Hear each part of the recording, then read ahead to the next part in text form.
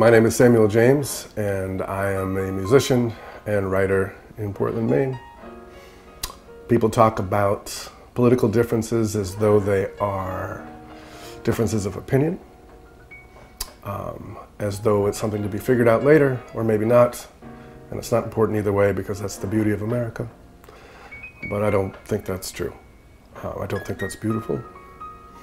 I think right now there is a liberal and a conservative side. A conservative side is where all of the hate speech is. There are hate groups, there are Nazis and Proud Boys and Ku Klux Klan. They all vote the same. There are people mailing bombs to who they view as political opponents. There are people burning down places of worship, walking into those places of worship, murdering the people inside.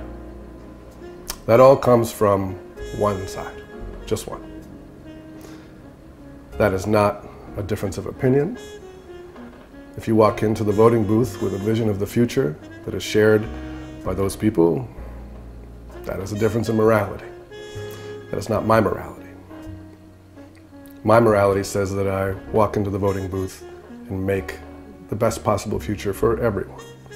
That if need be, I reach out into the America that they think has been made great again and drag them out by their collars into a world in which they have to have free health care even if they want to pay for it.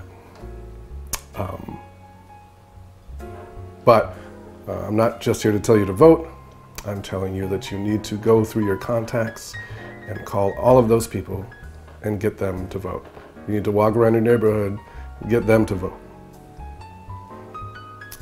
If you can, vote early, because there are people who on the day of may need their child watched. You need to be able to help them watch their child. They may need a ride. You can help them get a ride.